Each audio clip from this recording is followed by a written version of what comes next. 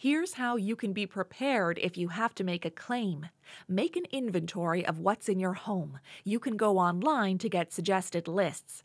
Take photos or videos of individual items. You can put a card with the purchase price and date beside each one. This will help identify items in your claim list. Don't forget to take shots of serial numbers on electronic items. You can even put a family member in the picture to help prove it belongs to you.